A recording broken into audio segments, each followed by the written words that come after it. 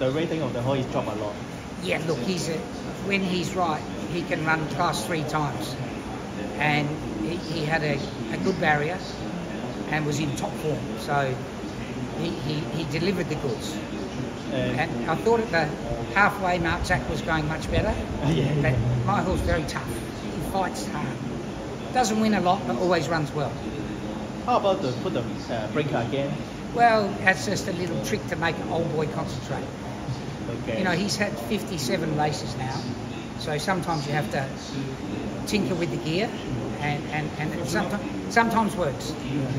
Good. Congratulations. Thank you.